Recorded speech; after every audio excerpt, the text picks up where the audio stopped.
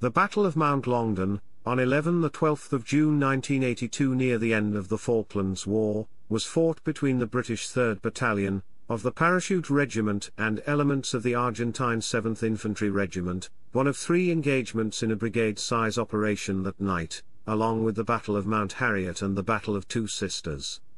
A mixture of hand-to-hand fighting and ranged combat resulted in the British occupying this key position around the Argentine garrison at Port Stanley. Chapter 1, Background. Chapter 1 Section 1, British Forces. The British force consisted of 3rd Battalion, the Parachute Regiment, under Lieutenant Colonel Hugh Pike. Artillery support came from 6 105mm L-118 light guns of 29 Commando Regiment, Royal Artillery, and the 4.5-inch gun of the Type 21 frigate, HMS Avenger. 2nd Battalion, the Parachute Regiment were held in reserve. Chapter 1 Section 2, Argentine Forces. The Argentine forces consisted of B Company, 7th Infantry Regiment, part of 10th Mechanized Infantry Brigade, as well as detachments from other units. The local Argentine commander was the 34-year-old Major Carlos Carrizo Salvadores, the second in command of RI-7. The 7th Infantry Regiment, reinforced by 2 Marine infantry platoons, held Mount Longdon, Wireless Ridge to the northwest of the capital, Port Stanley, and to their east, Courtly Ridge. Marine Teniente de Novio Sergio Andres Dacari had arrived at Mount Longdon in the week preceding the battle and was on hand to control the Marine manned heavy machine guns and protecting riflemen there. The Argentine forces on Mount Longdon were recalled reservists with a year of military training. Part of this training saw 7th Regiment undertake major, all-arms collective training in central Argentina alongside the 3rd and 6th Infantry Regiments of the 10th Brigade.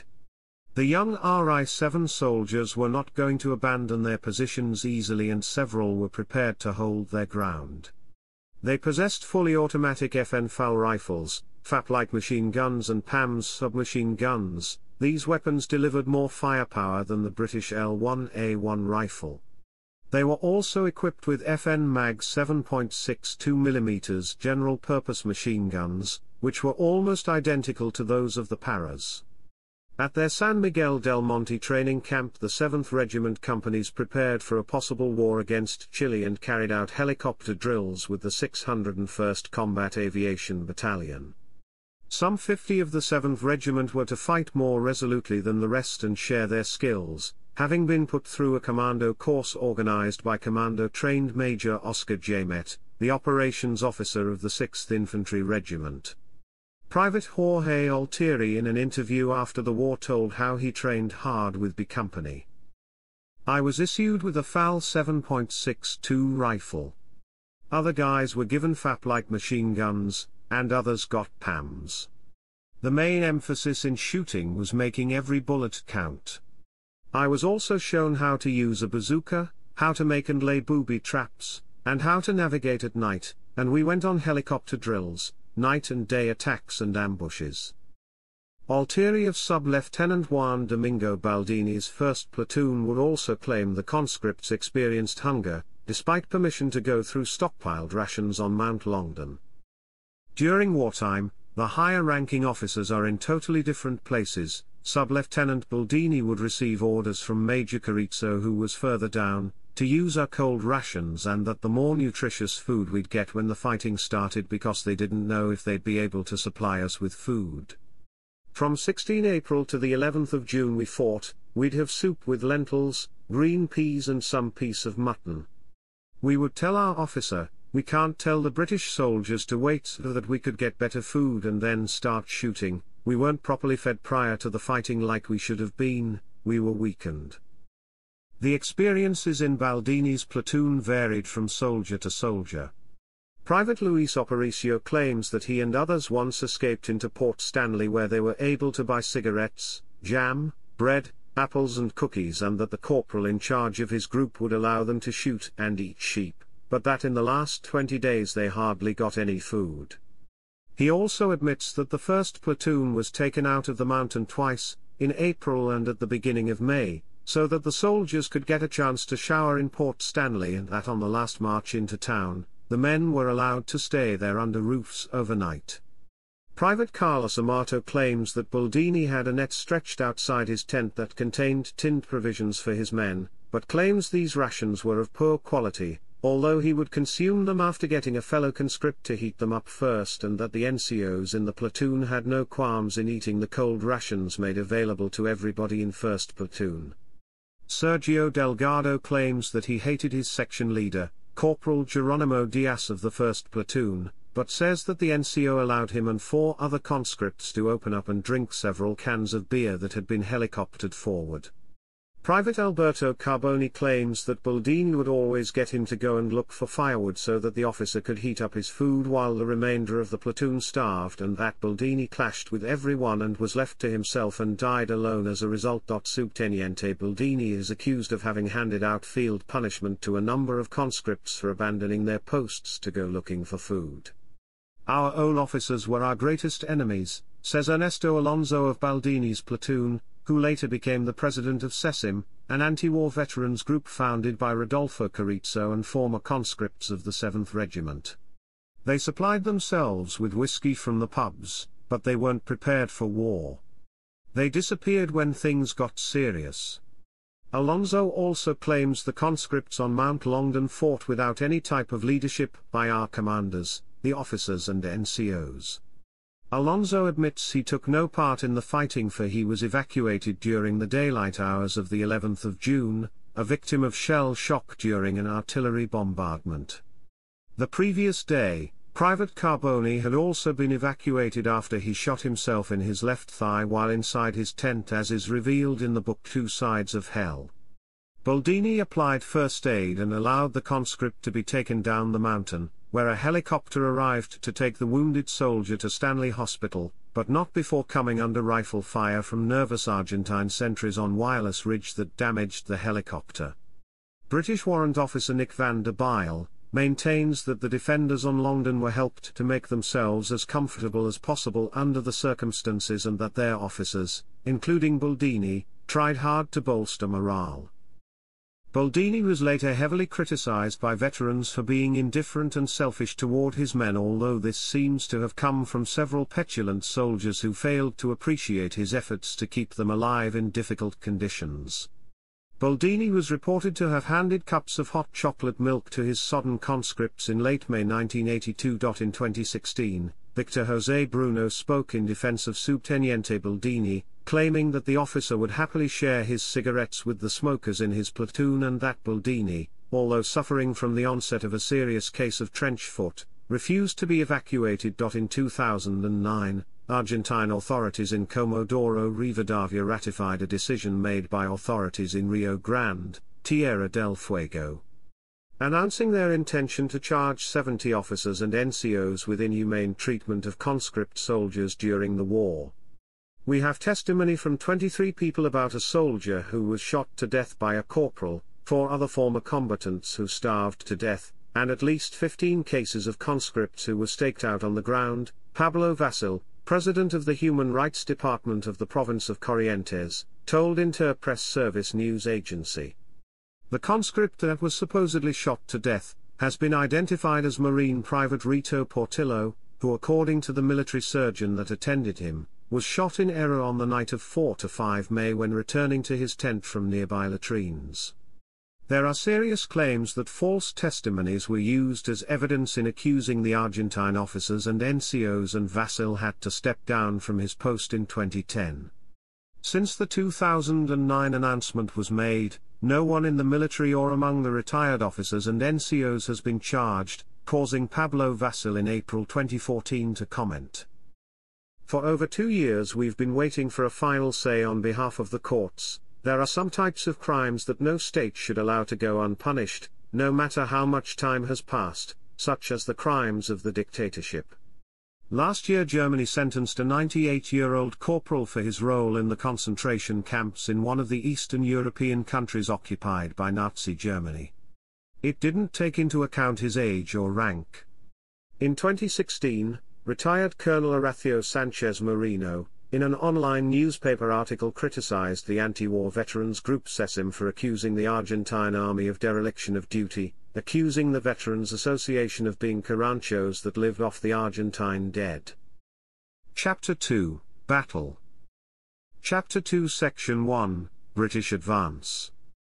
3 Para, and the supporting Royal Engineers from the 9th Parachute Squadron made a desperate march across the hills north of Mount Simon to seize the key piece of high ground above the settlement of Estancia, also known as Estancia House. The weather conditions were atrocious, with the Paras marching through steep slippery hillocks to the objective. Nick Rose was a private in 6th Platoon under Lieutenant Jonathan Shaw. The terrain dictated exactly how we advanced. A lot of the time, if we were going along on tracks, what few we did go on, we used Indian file, which is staggered file on either side of the track, like a zigzag. But there are great rivers of rock, big white boulders, and you have to cross them, and then there's the heather and the gorse, and it's constantly wet. So the wind chill factor was, I think somebody said -40 degrees, and storm force winds and horizontal rain, a nightmare scenario. We are horrible, we're miserable as sin, all of us, we're missing home, want a dry fag, warm, dry boots, a cheese and onion sandwich and a bottle of blue top milk. I used to dream of these. Captain Matthew Selfridge of 3 Para and Captain Robbie Burns from the 9th Parachute Squadron set up a patrol base near Murrell Bridge, 2 kilometers west of Mount Longdon on the 3rd of June, protected by 4 platoon from B Company. From their forward operating base, Selfridge and Burns sent out patrols to scout out and harass the Argentine positions on Mount Longdon. A Royal Engineer of 2 Troop was seriously wounded while on patrol with 3 Para. Terry Peck, a former 5th member, also carried out patrolling, and in early June, while pretending to have gotten lost while riding his motorbike, he chatted to a group of 5 conscripts that had been tasked with guarding provisions that had been helicoptered forward and were relaxing in the sun after drinking several cans of beer on the eastern end of Mount Longdon. Not long after this successful foray, Peck, while guiding a close target reconnaissance patrol, opened fire in error at Sergeant John Pettinger's standing patrol, also from 3 Para's D Company, but no British casualties were registered in this friendly fire incident. On the night of 4 to 5 June, a British 3-man patrol from D Company was sent out to the northern slopes of Mount Longdon, detailed to penetrate Sub-Lieutenant Juan Baldini's 1st Platoon on the western slopes to secure a prisoner.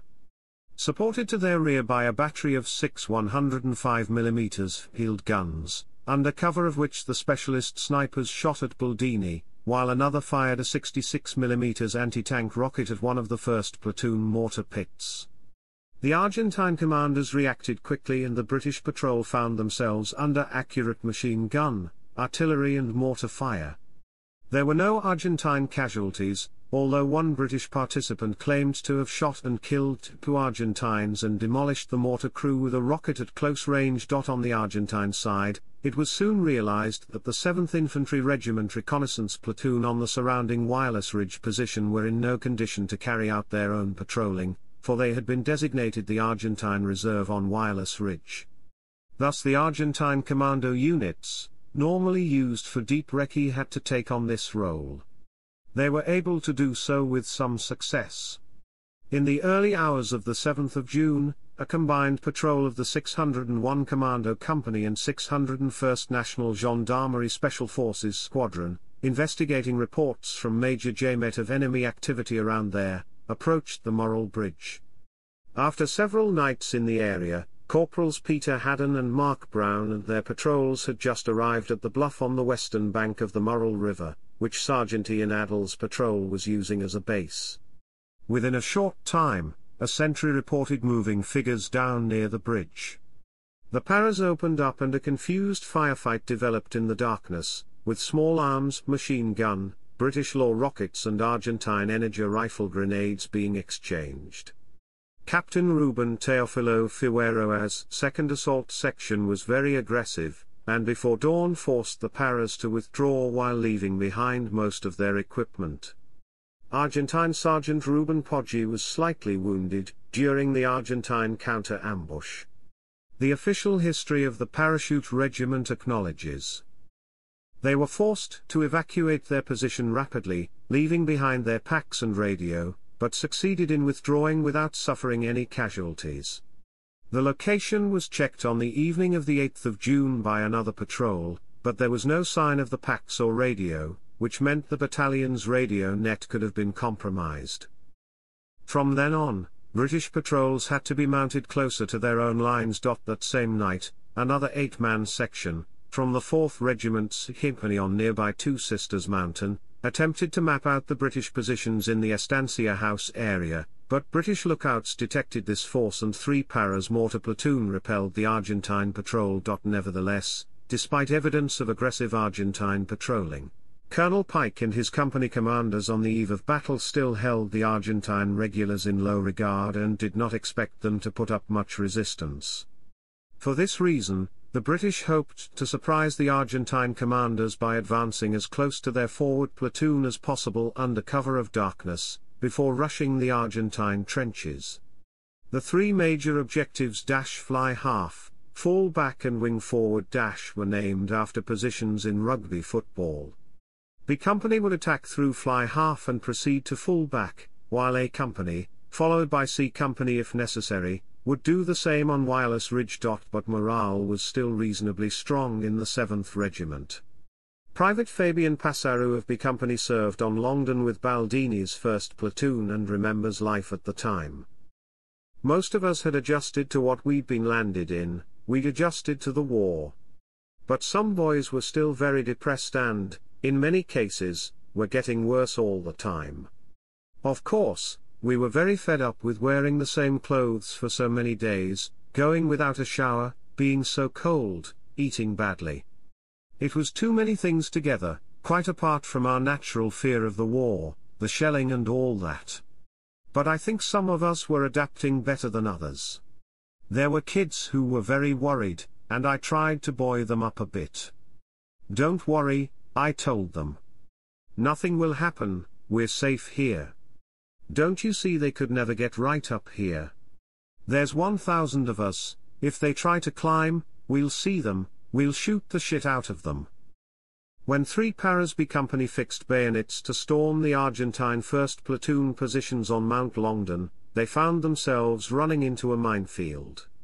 British sappers subsequently counted some 1,500 anti-personnel mines that Lieutenant Diego Arecigo's platoon of sappers from the 10th Mechanized Engineer Company had laid along the western and northern slopes of Mount Longdon, but only 2 exploded, recalled Corporal Peter Cuxon, because the rest were frozen. Otherwise, the final battle for Port Stanley would have been an altogether different story. Chapter 2 Section 2, Assault on Longdon. As dusk set in, 3 Para moved to their start lines and, after a brief stop, began to make the 4-hour-long advance on their objectives. As B Company approached Mount Longdon, Corporal Brian Milne stepped on a mine or was hit by an Argentine rifle grenade, which alerted Sub-Lieutenant Baldini's platoon, who emerged from their tents to lay down fire just as Lieutenant Ian Bickerdike's No. 4 platoon reached their positions. Corporal Stuart McLaughlin was seen clearing out an Argentine 7.62mm machine gun from the high ground overlooking the western slopes. Lieutenant Jonathan Shaw's No. 6 platoon, on the right flank of B Company, captured the summit of Fly Half with no fighting. However, they had missed a number of Argentine troops from the 3rd Platoon, and these launched an attack on the rear of the unsuspecting platoon, resulting in a number of casualties before the area was cleared. For 3 hours the hand-to-hand combat raged in the 1st Platoon sector until the Paras drove out the defenders. All around the 1st Platoon position, small groups of soldiers were fighting for their lives. Privates Ben Goff and Dominic Gray managed to crawl undetected up to an Argentine bunker and crouched beside it as the Marine conscripts inside fired at the British. The 2 Paras each posted a grenade through the firing slit of the bunker. Then jumped in the bunker and started to bayonet the 2 Marines. Private Gray killed a Marine by sticking his bayonet through his eye socket. They were both mentioned in dispatches. Marine Corporal Carlos Rafael Colomil was part of the forward defense and fought as a sniper. A British soldier climbed over the rock which supported the accommodation bunker of the 105mm gun crew, and from here he was silhouetted. He screamed like he was giving out orders. I aimed and fired and he fell. Then conscript Daniel Ferrandez alerted me to the approach of 3 British soldiers on the flank. I observed with a night sight, they were very close. I saw one of them was carrying a gun with a bipod. He fell at the first shot and shouted. Another man approached him and I fired again and also got him. Many people fell to the ground screaming, but soon the enemy was aware of my presence and every time I fired a shot I received a great deal of fire in response. Not long after my main action, I was wounded. We could also hear the cries for help from the Recit radar operator Sergeant Roquenister, who was wounded. I could hear Sergeant Omar Cabral, who was a sniper, he was also firing. According to the account of Private Victor José Bruno, Baldini was killed as he tried to unjam a machine gun. The lieutenant pushed us back and stood up trying to unlock the barrel, but then he was shot in his belly by enemy fire, he recalled in an interview with Eduardo Cesar Gaeting of the Nottingham Malvinas Group. Corporal Dario Rios was found lying dead with his platoon commander, which disproves Private Carbone's claim that Baldini died alone. Baldini's weapon and boots were removed for the use of British soldiers. Also killed in the initial fighting was Cavalry Sergeant Jorge Alberto Ron and the Argentine Forward Artillery Observation Officer, Lieutenant Alberto Rolando Ramos, whose last message was that his position was surrounded. Sub-Lieutenant Baldini was awarded the Argentine Nation to the Valor in Combat Medal. Chapter 2 Section 2 Subsection 2 Argentine Reinforcements. Just as it seemed as if the Paras would overwhelm 2nd Lieutenant Enrique Neyroti's 3rd Platoon on the southern half and Staff Sergeant Raúl González's 2nd Platoon on the northern half of the mountain, reinforcements from 2nd Lieutenant Hugo Quiroga's 1st Platoon, 10th Engineer Company on fullback arrived to help Neyroti and González.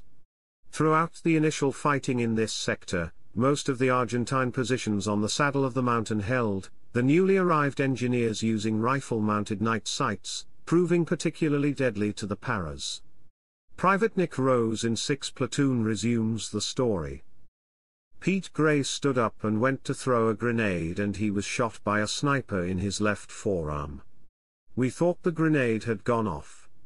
We punched his arm down onto the ground to staunch the bleeding, believing he'd lost half his right forearm and hand, but it was still there and his arm bent at the forearm instead of the elbow, a horrible thing to watch. There's incoming everywhere, loads of stuff going down the range and then bang, my pal Fester gets it just above his left eye, only a yard away from me. That was a terrible thing. Fester was such a lovely guy. Then it was Baz Barrett. Baz had gone back to try to get field dressings for Pete Gray and he was coming back, bang, he got it in the back. This was when we just stalled as a platoon. The battle was going badly for Major Mike Argue. Argentine resistance was strong and well organized. At the center of the mountain were Marine conscripts Jorge Maciel and Claudio Scaglione in a bunker with a heavy machine gun and Marine conscripts Luis Fernandez and Sergio Giuseppetti with night scope-equipped rifles. As Lieutenant Wright, his signaller and Sergeant Ian Mackay and a number of other men in No. 4 Platoon were performing reconnaissance on the Marine position, the platoon commander and signaller were wounded. Sergeant Mackay, realizing something needed to be done, decided to attack the Marine position that was causing so much damage. The assault was met by a hail of fire. Corporal Ian Bailey was seriously wounded, a private was killed and another wounded. Despite these losses, Sergeant Mackay, with complete disregard for his own safety for which he was to win a posthumous Victoria Cross, continued to charge the enemy position alone, lobbing grenades, and was killed. Peter Harkelerode, who was granted open access to the war diary of the 3rd Battalion and subsequently wrote Para, pointed out that Mackay and his team cleared several Marine riflemen from the position but didn't neutralize the heavy machine gun. Later, Corporal McLaughlin managed to crawl to within grenade throwing range of the Marine heavy machine gun team, but despite several efforts with fragmentation grenades and 66mm rockets, he was also unable to silence it. Major Carrizo Salvadores on fallback had remained in touch with the Argentine commanders in Port Stanley. Around midnight I asked RHQ for infantry reinforcements, and I was given a rifle platoon from Captain Hugo Garcia's C Company. First Lieutenant Raúl Fernando Castaneda gathered the sections of his platoon, hooked around First Sergeant Raúl González's second platoon that was already fighting, and delivered a counterattack. The platoon fought with great courage in fierce hand-to-hand combat, and the battle raged for 2 more hours, but gradually the enemy broke contact and withdrew while being engaged by artillery strikes. Chapter 2 Section 2 Subsection 3 Argentine Counterattack. It was now the turn of the Argentines to counterattack. Major Carrizo Salvadores maneuvered Castaneda's reinforced platoon to close with 4 and 5 platoons. Meanwhile, under the direction of Corporal Jorge Daniel Arribas, part of Castaneda's platoon converged on the British aid post. Colour Sergeant Brian Faulkner, seeing that more than 20 wounded paras on the western slopes of the mountain were about to fall into the hands of Corporal Arribas, deployed anyone fit enough to defend the position. I picked 4 blokes and got up on this high feature, and as I did so this troop of 20 or 30 Argentines were coming towards us. We just opened fire on them. We don't know how many we killed, but they got what they deserved because none of them were left standing when we'd finished with them, said Faulkner. Things were so bad that Major Argue's company ceased firing and devoted all their efforts to a withdrawal from Fly Half. Peter Harkelerode, a noted British historian of the Parachute Regiment, went on record, saying that under covering fire, numbers 4 and 5 platoons withdrew, but another man was killed and others wounded in the process. At that point, Lieutenant Colonel Hugh Pike and his R group arrived on the scene and Major Argue briefed him on the situation. Shortly afterwards, Company Sergeant Major Weeks reported that both platoons had pulled back to a safe distance and that all the wounded had been recovered. The dead, however, had to be left where they had fallen. Meanwhile, on the southern slope of the objective, the wounded from No. 6 platoon were being evacuated while the rest remained under cover of the rocks. The British 3rd Commando Brigade Commander, Brigadier Julian Thompson, was reported as having said, "I was on the point of withdrawing my paras from Mount Longdon. We couldn't believe that these teenagers disguised as soldiers were causing us to suffer many casualties." By the time the 21 survivors of Castaneda's 46-man platoon had worked their way off the mountain, they were utterly exhausted. One of them, Private Leonardo Rondi, was wearing a maroon beret, taken from a dead Parachute Regiment soldier. Private Rondi, having dodged groups of paras to deliver messages to Castaneda's section leaders, had found the body of a para behind a rock and took his red beret and SLR, which he later gave to the Argentine commanders as trophies. Rondi was awarded the Argentine Nation to the Valor in Combat Medal. Chapter 2 Section 2 Subsection 4 British resumed the attack. Following the unexpectedly fierce fighting on Fly Half, Major Argue pulled back numbers 4 and 5 platoons and 29 Commando Regiment directed artillery fire at the mountain from Mount Kent, after which the area was flanked from the left.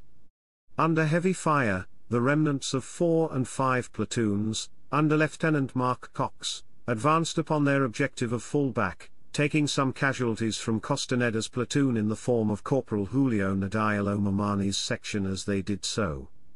As he was clearing the Argentine position, Private Gray was injured from a headshot but refused to be evacuated until Major Argue had consolidated his troops properly in their positions on Fly Half.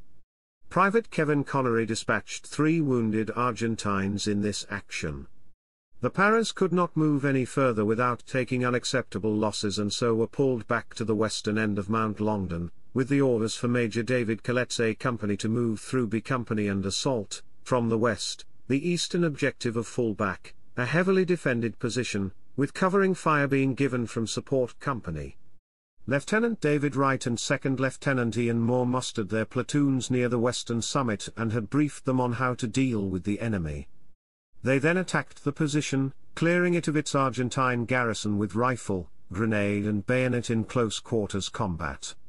As a company was clearing the final positions, Corporal McLaughlin was injured by a Chekalski recoilless rifle round fired from Wireless Ridge and was subsequently killed by an 81mm round fired from 1st Sergeant Mario Ricardo Alcade's mortar platoon, also on Rough Diamond, as he was making his way to the aid post. The Argentines vigorously defended full back. Although already wounded, Corporal Manuel Medina of Costanada's platoon took over another recoilless rifle detachment and fired along the ridge at support company, killing 3 paras, including Private Peter Hedeker, who took the full force of a 105mm anti-tank round, and wounded 3 others. Major Carrizo Salvadores abandoned his command bunker on full back when a Milan missile detonated against rocks just behind him. In the command bunker, Major Colette found 2,000 cigarettes, which he gave to the smokers in his company. Swearing in English and the discovery of several dead Argentine Marines dressed in camouflage uniforms at first led the paras to believe they had encountered mercenaries from the United States. Chapter 3, Aftermath. The battle lasted 12 hours, and had been costly to both sides. 3 para lost 17 killed during the battle, 1 Royal Engineer attached to 3 para also died. 2 of the 3 para dead, Privates Ian Scrivens and Jason Burt, were only 17 years old, and Private Neil Gruce was killed on his 18th birthday. 40 British paratroopers were wounded. A further 4 paras and 1 Remy craftsman were killed and 7 paratroopers were wounded in the following 2-day shelling that followed, that was directed by Sub-Lieutenant Marcelo de Marco of the 5th Marines on Tumbledown Mountain. Several paras were also wounded by the counter-fire directed by the Argentine forward artillery observation officer on Wireless Ridge on the night of 13 to 14 June. Another 8 paras had been wounded in an earlier friendly fire incident. A Royal Marine Commando sapper was also wounded on the western lower slopes of Mount Longdon in the daylight hours of the 12th of June, when he was sent forward to assist members of an artillery battery trapped inside a disabled snowcat tracked vehicle that had run into a minefield. The Argentines suffered 31 dead, 120 wounded, and 50 taken prisoner. Lance Corporal Vincent Bramley was patrolling the western half of Mount Longdon when he was confronted with the full horror of the night combat. The 3 para NCO and Keen Reiter stumbled upon the bodies of 5 paratroopers killed by Neyroti's 3rd platoon. A few bullets whizzed overhead and smashed into the rocks. A corporal shouted that Tumbledown was firing at us. We ran into a tight gap in the path, came to an abrupt halt, as it was a dead end. 4 or 5 bodies lay sprawled there, close together. This time they were our own men. The camouflaged para smocks hit my eyes immediately. Sesem Weeks was standing over them like a guardian, screaming at some of his men to cover the further end of the path and a small crest. The Sesem and Sergeant P exchanged quick words. I wasn't listening, my mind was totally occupied with looking into the crags for the enemy. I turned and looked at our own lads, dead on the ground, mowed down when they tried to rush through this gap. I felt both anger and sadness. The Sesem's face showed the strain of having seen most of his company either wounded or shot dead. That night's fighting was written in every line of his face. Chapter 3 Section 1, Decorations. The 3rd Battalion of the Parachute Regiment won numerous decorations for this action. 1 Victoria Cross. 1 Distinguished Service Order. 2 Military Crosses. 2 Distinguished Conduct Medals. 3 Military Medals. Numerous mentioned in dispatches.